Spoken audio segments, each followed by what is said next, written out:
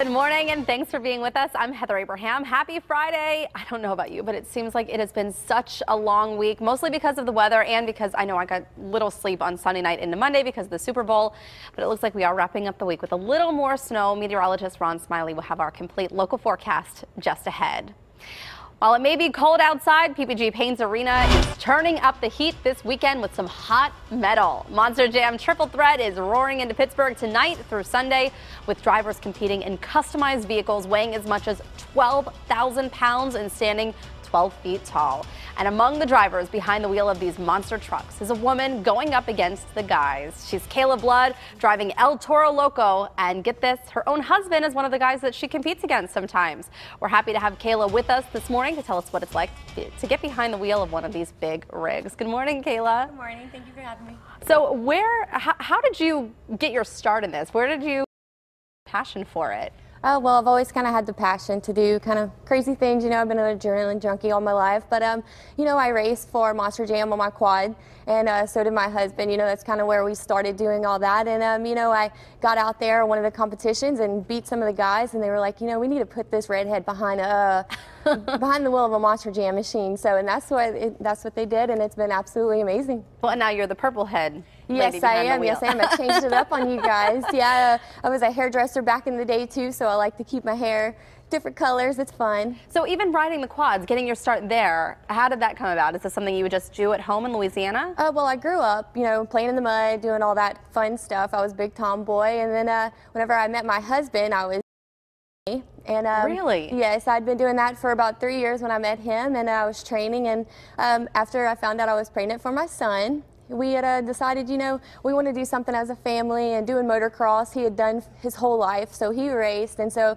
he's like, you know, we should do this together. We're going to get you a bike, and we're going to be a motocross family, and so that's what we are. We have my little boy, a four-wheeler now, so wow. Looking forward to the future, you know, and moto family. So much fun. So you really are into extremes, right? Yes, I love it all.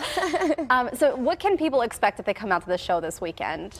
Well, you know, we have some of the best Monster Jam athletes for an arena here this weekend, so I don't know about you guys, but I would be pretty excited. You know, we have Tyler Meninga. He's innovated so many different moves in Monster Jam with the tricks and all this stuff, and we have Barry Moose-Sauer, we have Colton Eichelberger, and you know, it's just going to be a really awesome show with some really great athletes. That's awesome. We were talking earlier in the news portion of our show this morning about just how much it takes to get the arena ready for something like this, putting down the plywood and the wood beneath the dirt over top of the ice.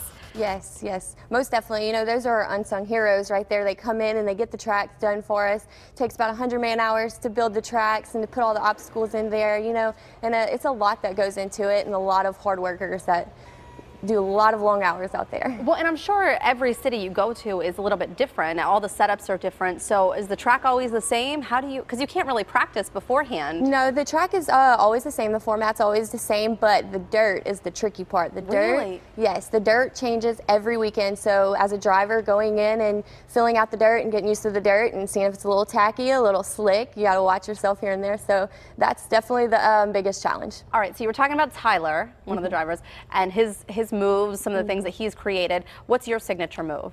Well, you know, I haven't really perfected a signature move per se for myself, you know, but for my fans, they know that I have one driving style. That driving style is to come out there and drive that Monster Jam truck the best way that I know how and get crazy. And, you know, I just have a very aggressive driving style, and the kids love it. And, you know, they're there for me when I come out, and they get them horns up, and it's an awesome time. We were just looking at a picture. That was your truck that we just saw a few moments ago. So you're not the only lady out there, and we shouldn't single you out because there's another woman that's part of this series with you. Yes, yes, Miranda Kozad is here, and she'll be in Scooby-Doo. She's a phenomenal driver as well, and a great person, and you know, you guys will be able to meet her as well.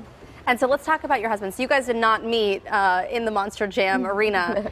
How did you guys meet, and what is it like competing against him? Oh, well, we've been together for about 7 years now, married for 1. So about 7 years ago we met, and you know, it was through some of our friends that did motocross, of course. And before that, I was playing in the mud, doing mud nationals and all that four-wheeler stuff, you know. And then he was on the racing side of things, so that's where I was kind of like, man, this is really cool. I want to do all of this, you know. So we just kind of came together, and we knew that that was it. So you both probably are pretty competitive. Do you guys ever argue at home about who really won? Oh my goodness, our family suppers are very interesting sometimes, especially after we were able to compete in the show together. That's awesome. Okay, I also want to talk about this because I think this is really cool. Fans can get involved if they come out this weekend. They can actually get involved in part of these competitions and weigh in on who they think won. Yes. So we have a new judging system this year, and if you go to judgeszone.com, thejudgeszone.com, and during the competition, you can do donuts, wheelies, and freestyle. They can actually judge themselves by moving up a BKT tire to 1 through 10, and deciding what they want to give the score or what score they want to give to their driver.